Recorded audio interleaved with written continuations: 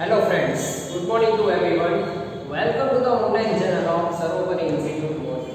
Now, આજના આપણા online સેશનની અંદર સબ્જેક્ટ જે છે ઇન્કમ ટેક્સ અને આપણે ચેપ્ટર કન્ટિન્યુ કરીએ છીએ કેપિટલ ગેઇન.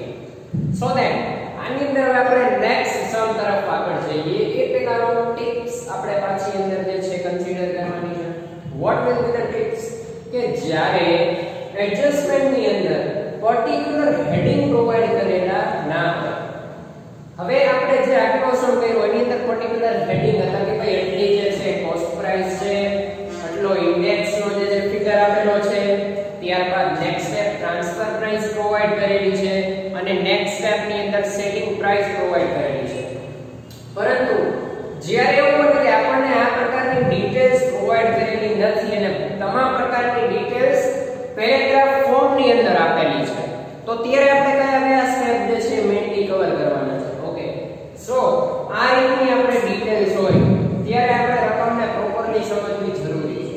કેમ કે જે ડિટેલ્સ આપણને આપેલી છે ડિટેલ્સ ને આપણે પ્રોપરલી અંડરલાઈન કરીને મેન્શન કરીએ છીએ તો એની કાઉન્ટિંગ પ્રોપરલી આપણને મળી શકે છે. સો લાસ્ટ આપણને લોંગ ટર્મ કેપિટલ ગેઇન ની અમાઉન્ટ જે છે એ આવી રીતે પ્રોપરલી મળી શકે છે. તો આપણે કઈ વસ્તુ ખાસ કન્સિડર કરવાની છે? તો આપણે જે ખાસ વસ્તુ કન્સિડર કરવાની છે એ છે કે જે એમાઉન્ટ્સ ની ડિટેલ છે એને મિસગાઈડ ન થાય એ રીતે આપણે એને કન્સિડર કરવાની છે. જેમ કે હવે આપણે વાત કરીએ ઇન્ડેક્સ કોસ્ટ, તો જે પર્ટિક્યુલર યર માટે થઈને આપણે કેપિટલ ગેઇન ની આ જે છે સ્ટેટમેન્ટ એ આપણે પ્રિપેર કરીએ છીએ થ્રુ ધ ઇન્ફોર્મેશન. તેનો પર્ટિક્યુલર ઇન્ડેક્સ કોસ્ટ નંબર જે છે એ આપણને પ્રોવાઇડ કરેલો. ત્યારબાદ જ્યારે આપણે કોઈ બી પર્ટિક્યુલર થિંગ માટે થઈને કોસ્ટ પ્રાઇસ ઉપર ઇન્ડેક્સ કોસ્ટની કેલ્ક્યુલેશન કરીએ છીએ ત્યારે એ વર્ષનો જે કોસ્ટ ઓફ ઇન્ડેક્સ આપેલો છે જે આપણને પરચેઝનો એ આપણને પ્રોવાઇડ કરેલો છે. તો ડાયરેક્ટ એ ડિટેલ્સ પરથી પણ આપણે જે રિક્વાયરમેન્ટ ફૂલફિલ કરી શકીએ છીએ. તો ખાસ આપણે એ વસ્તુ કન્સિડર કરવાની છે કે સેલિંગ પ્રાઇસ અને કોસ્ટ પ્રાઇસ, ઇન્ડેક્સ કોસ્ટ અને ટ્રાન્સફર પ્રાઇસ, આ ચાર વસ્તુ અને ડિટેલ્સ ઓફ એસેટ્સ આને આપણે કન્સિડર કરવાની છે. સેલ ઓફ પરચેઝ જે છે cell of share, cell and purchase of share ની આપણને ડિટેલ્સ પ્રોવાઇડ કરેલી છે. તો ખાસ એ વસ્તુ કન્સિડર કરવાની છે કે અમુક વર્ષની અંદર જો મેઇનલી જે છે પરચેઝ કમ્પ્લીટ કરેલી હોય અથવા તો સેલ્સ જે કમ્પ્લીટ કરેલું હોય અને ત્યારબાદ એ સોલ્ડ કરેલું હોય તો એ જેને આપણે ઇન્ડેક્સ કોસ્ટની કેલ્ક્યુલેશન કરીએ એના પહેલાના સમયગાળાની અંદર જો શેરનું સેલિંગ થઈ ગયેલું હોય તો એને આપણે આની અંદર કન્સિડર કરવાનું નહીં થાય.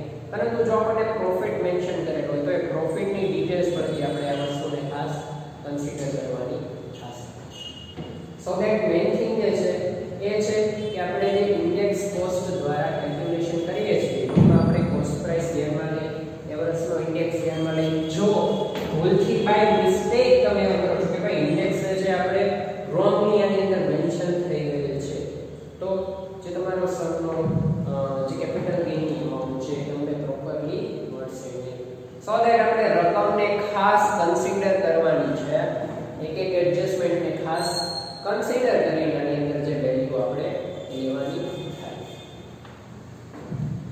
હવે આપણે રકમ તરફ જઈએ તો from the following particulars of income of Shri Dinesh determine his income under the head of capital gain for the assessment year 2016-17. assessment year કયું છે આપણી પાસે 2016 and 17.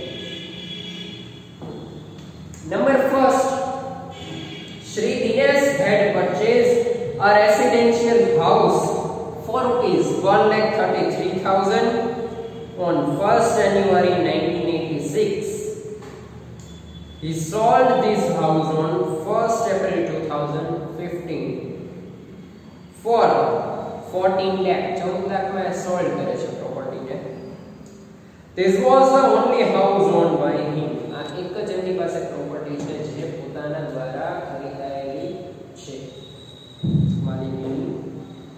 A part of the sale sale proceeds was utilized by him for the education of his son, and rupees 6 lakh was used on 31st of 2050 to acquire another residential house.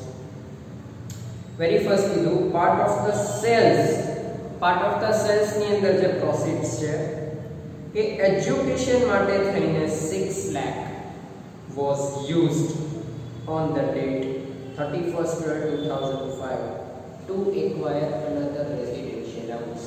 એક કિંમત જે છે એનો ઉપયોગ another property એટલે કે another property cell કરવા માટે થઈને કરેલો છે. કોસ્ટ પ્રાઇસ આપણને આપણી મળી ગઈ છે. Number 2, 31st of 2015 he sold some of the securities for 2,03,175 which were purchased by him on 1/5/1984 for 17,400 ની મોકમાં સેલ કરેલું છે. Rupees 25,000 of the sales price was invested on 1st February 2016 in 3-year bond of NHAI. હવે total આપણને provide કરેલી છે બે cells ની details. બંને સેલ્સ ની ડિટેલ ને કન્સિડર કરીને હવે આપણે જે છે તે કેપિટલ ગેઇન ની કેલ્ક્યુલેશન કરવાની થશે. સો ધેટ ફર્ધર સ્ટેપ્સ ની અંદર આપણે જોઈએ કે આપણે દરેક વર્ષના જે ઇન્ડેક્સ કોસ્ટ ની ડિટેલ્સ પ્રોવાઈડ કરેલી છે એ કયા પ્રમાણમાં આપેલી છે. Relevant cost index for long term capital gain are as follows. Previous year એટલે 1983 અને 84 ની ડિટેલ આપણી પાસે જે છે 116. Previous year 1985 86 ની cost index છે 133 and for the previous year 2015 16 એનો cost index છે 1081. Okay, so very first start with the format. આપણી પાસે આની અંદર એડિશનલ ઇન્ફોર્મેશન અત્યારે કાંઈ પ્રોવાઈડ કરેલી નથી. ફર્ધર સ્ટેપમાં આપણે જોઈએ વેરી ફર્સ્ટ છે તમારે ફોર્મેટ આ પ્રમાણે પ્રિપેર કરવાનું છે. પર્ટિક્યુલર્સ અને નેમ ઓફ રૂપીઝની કોલમ. નેક્સ્ટ સ્ટેપમાં આપણે જોઈએ તો અસેસમેન્ટ યર અને પ્રીવિયસ યર આપણે કન્સિડર કરવાનું છે. What is assessment year and what is previous year. After that you have to mention PAN card number and after that SSC's name. Okay, so આ પહેલા ચાર સ્ટેપ તમારે follow કરવાના છે અને ત્યારબાદ તમારે જે છે એ સ્ટેટમેન્ટ ફોલો કરવાનું છે. હવે સ્ટેટમેન્ટ તમે જ્યારે પણ આ રીતનું ફોલો કરો છો ત્યારે પણ તમારે અમુક મેટર ખાસ કરીને કન્સિડર કરવાનું થાય. જેમ કે સિક્વન્સ ઓર્ડર તમારે મેન્ટેન કરવાનું છે કે તમે કોઈ પણ એક વર્કિંગ નોટ જ્યારે કરો છો ત્યારે વર્કિંગ નોટની તમામ ડિટેલ્સ એની અંદર કન્ક્લુડ કરી લેવાની છે આપણે, જેના લીધે શું થાય કે આપણને લોંગ ટર્મ કેપિટલ ગેઇનની એ જે તે આપણે કેલ્ક્યુલેશન કરતા હોય લાઈક જે રેસિડેન્શિયલ હાઉસ પ્રોપર્ટી હોય રેસિડેન્શિયલ હાઉસ પ્રોપર્ટીની તમામ ડિટેલ્સ આપણે એની અંદર ઇન્ક્લુડ કરીને એનો ફાઇનલ કેપિટલ ગેઇન કેટલો મળે છે એ વેલ્યુ આપણે અંદર મેળવી લેવાની. નેક્સ્ટ સ્ટેપ કરીએ તો ભાઈ મેં બી જ્વેલરી આપણે આટલા સમયમાં જોયું તો એની તમામ ડિટેલ્સ કન્ક્લુડ કરીને ફાઇનલ એસ્ટિમેટેડ વેલ્યુ આપણે કન્સિડર કરવાની. સો જે સ્ટેપ્સ છે પ્રોપરલી કવર થવા જરૂરી છે એ વસ્તુ આપણે ખાસ કરીને આની અંદર ધ્યાનમાં લેવાની. Further step very first we are going to the answer ની અંદર આપણે સૌથી પહેલા રિસીવ્ડ સેલ્સ કન્સિડરેશન પહેલું સ્ટેપ આપણને આપેલું છે રેસિડેન્શિયલ પ્રોપર્ટી. આપણે ઓલરેડી ડિસ્ક્રાઇબ કરેલું છે રેસિડેન્શિયલ પ્રોપર્ટી. એની અંદર હવે આપણે ફાઇન્ડ આઉટ કરવાનું છે કોસ્ટ પ્રાઇસ. તો રકમ તરફ જઈએ.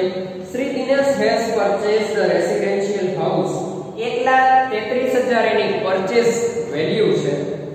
he sold this house 14 lakh 14 lakh રૂપિયાની કોસ્ટ છે. આપણે ઓલવેઝ આની અંદર કોસ્ટ પ્રાઇસ કન્સિડર કરીએ છીએ.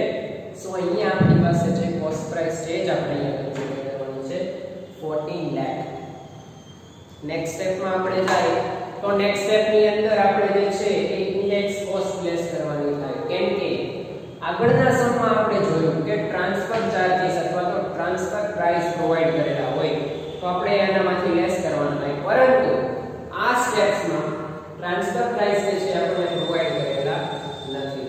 સો આની અંદર આપણે ડાયરેક્ટલી કઈ વેલ્યુ કન્સિડર કરવાની છે તો કે આની અંદર ડાયરેક્ટલી આપણે આપણી ઇન્ડેક્સ કોસ્ટ જે છે લેસ કરવાની છે. ઇન્ડેક્સ કોસ્ટ હંમેશા કોસ્ટ પ્રાઇસ ઉપર કાઉન્ટ થાય અને વેરી ફર્સ્ટ એ સેલ્સ પ્રાઇસ હોય એ આપણે કન્સિડર કરવાની થાય. કોસ્ટ પ્રાઇસ પ્રોડક્ટની આપણે 1,33,000 છે. ઇન્ડેક્સ 1081 કયા વર્ષનો કન્સિડર કરવાનો છે? રકમમાં આપેલો હશે કે 2015-16 કે જે આપણું પ્રીવિયસ યર છે એની કેલ્ક્યુલેશન કરતા હોય ત્યારે એનો ઇન્ડેક્સ કોસ્ટ આપણે કન્સિડર કરવાનો. એનો છે 1081 અને પ્રોપર્ટીની પાસ્ટમાં જે વેલ્યુ હતી એ વેલ્યુનો ઇન્ડેક્સ કોસ્ટ આપણે કન્સિડર કરવાનો છે. એ વેલ્યુનો ઇન્ડેક્સ કોસ્ટ છે 133. સો 1,33,000 multiplied by 1081 divided by 133. સો આપણે આપણી વેલ્યુ ઓફ ઇન્ડેક્સ કોસ્ટ મળે છે અહીંયા 1,81,000. ત્યારબાદ આગળનું ફર્ધર સ્ટેપ આપણે જોઈએ, પરંતુ પહેલા આપણે આમાંથી આ વેલ્યુ લેસ કરીએ છીએ એટલે આપણે 3,19,000 પણ એ માઈનસ ની અંદર આપણને વેલ્યુ મળે છે કેમ કે આ વેલ્યુ વધારે છે. Okay, exemption under section 54 exam મળે છે કે જે બાદ મળે છે જેને આપણે કેલ્ક્યુલેશનમાં નથી કન્સિડર કરવાનું, પરંતુ આની અંદર લખવી આપણે જરૂરી છે, ડિસ્ક્રાઇબ કરવી, મેન્શન કરવી, ધેટ ઇઝ નેસેસરી પાર્ટ.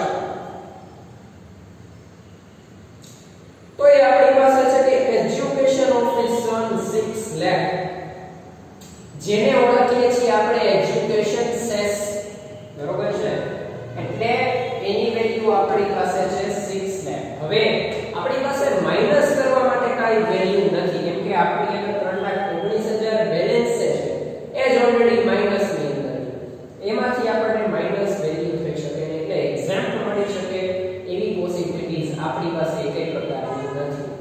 તો એ વેલ્યુને આપણે બ્રેકેટમાં ને બ્રેકેટમાં અધરવાઇઝ તમે અહીંયા ડિસ્ક્રાઇબ ન કરો ને અહીંયા કરો તો પણ ચાલે છે કેમ કે કેલ્ક્યુલેશન વાળાને ખબર છે કે આપણી પાસે આ વેલ્યુમાંથી આ વેલ્યુ લેસ થઈ શકે એવી પોસિબિલિટીઝ નથી કેમ કે નેગેટિવ મેનરમાં વેલ્યુ આપેલી છે 3,19,000. સો અહીંયા આપણને 3,19,000 માઈનસમાં લોંગ ટર્મ કેપિટલ ગેઇન ની વેલ્યુ મળે છે, પણ એ લોંગ ટર્મ કેપિટલ ગેઇન ન કહી શકાય, આ લેસમાં આપણને વેલ્યુ એટલી મળે છે. આપણી ફાઇનલ ટોટલ જે છે એ છે આપણી રેસિડેન્શિયલ પ્રોપર્ટી. હવે જે કેલ્ક્યુલેશન કરવા જઈ રહ્યા છીએ એ જે છે ગવર્નમેન્ટ સિક્યોરિટીઝ જે આપણને એડજસ્ટમેન્ટ નંબર 2 ની અંદર ડિટેલ્સ પ્રોવાઈડ કરેલી છે તે પ્રમાણે. તો આ ડિટેલ્સ અકોર્ડિંગ જ્યારે આપણે કન્સિડર કરવાની થાય કોઈ પણ વેલ્યુ ત્યારે કઈ વસ્તુ ધ્યાનમાં લેવાની? Very first cells price, cells consideration value. તો સેલ્સ કન્સિડરેશન વેલ્યુ આપણને આપેલી છે 2,03,175. એ વેલ્યુ સૌથી પહેલા આપણે લખશું. હવે જે ફર્ધર સ્ટેપ છે એ આપણી પાસે છે transfer charges, transfer value. But here we are not given the transfer charge or any kind of transfer value. If there is given, then we have to less from purchase consideration or sales consideration. Now second step, index cost. Index cost માટે આપણે index cost ની price જરૂરી છે તો એની price આપણને આપેલી છે 17,400. Yes, 17,400 જે આપણને એની price આપેલી છે. Index cost for the year 1081 અને પરચેસ કરેલી છે એ વર્ષનો ઇન્ડેક્સ છે 116. Okay, calculation 17,400 multiply by 1081 divided by 116. Last total final value 1,62,150 આપણને વેલ્યુ મળે છે. ત્યારબાદ લેસ કરીને આપણે લઈ આવીએ છીએ વેલ્યુ ધેટ ઇઝ 41025 41,025. એક્ઝેમ્પશન જોઈએ.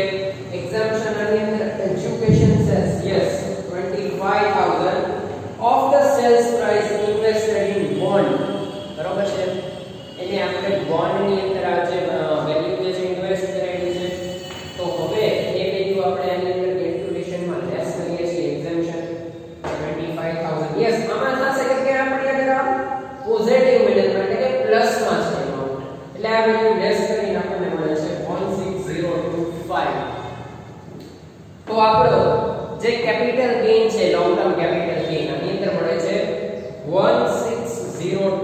કેમ કે આ વેલ્યુ આપણી અંદર માઈનસમાં છે તો આપણી માટે આની અંદર કોઈ પણ પ્રોફિટ થયેલો નથી પણ આની અંદર આપણને પ્રોફિટ થયેલો છે 16025 તો વાત કરીએ આપણે આ મેનરમાં તો આપણને આપણો લોંગ ટર્મ કેપિટલ ગેઇન અહીંયા મળે છે 16025 so this is our final answer thank you